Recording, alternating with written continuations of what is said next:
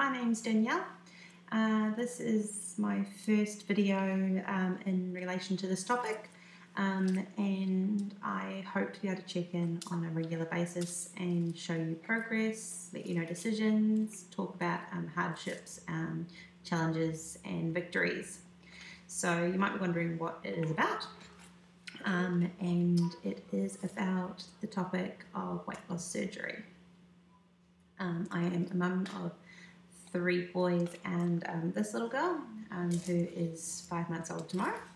I have got a 6-year-old, no, he's not 6, he's 5, 5-year-old, an 8-year-old and a 12-year-old, so as well, which are obviously all boys. So I have been considering a weight loss surgery as an option for me since my oldest boy was 2 or thereabouts. It's always been in the back of my mind as something that I would like to do. Haven't really known what to do, where to do it, how to do it, all the rest of it. So I've kind of sort of left it there as an idea. I started seriously thinking about it again probably about 4 years ago. And I looked into a few more options. It was at this time that I tried medication to help me lose weight, which worked really, really well, but family didn't like the side effects, so it sort of went away. And then just after this one was born, so about 4 months ago, I sort of started thinking that when she was 6 months, I would start the ball rolling, thinking that it was going to be a long journey. And after a recent trip from a friend who has had a gastric bypass, I started seriously thinking about it and working out how it was going to happen, where it was going to happen, why it was going to happen, all the rest of it.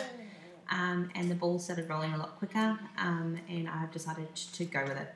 So first of all, I started looking for a surgeon that would offer me the bypass. That was the option I wanted to take. And not a lot of them will do that here unless you've got private health insurance, which I don't. So first of all, I had to look into ways to finance the surgery, and we're quite lucky here that in Australia that if we've got a life-saving operation that can be done, or life-saving, I suppose, expenses, that we can dip into our super to grab that to help us with that, because it is going to extend our lifespan. And that also means that if your partners you can help your partner with your superannuation as well. So I've got full support of my husband, and I have to, because I am going to be using his super to foot the ball. So as I said, about 3 weeks ago, I started looking into this in more detail. I found a place that would allow me to have the bypass, although they did prefer the sleeve. I rang them up and told them I wanted to make an appointment, thinking that the appointment would be 3, 4, 5 weeks down the track. And they said, hey, look, we've got a cancellation for Monday. And this was on a Thursday. And so I booked that in. I'll make another video about my first appointments, because I had 4 of them.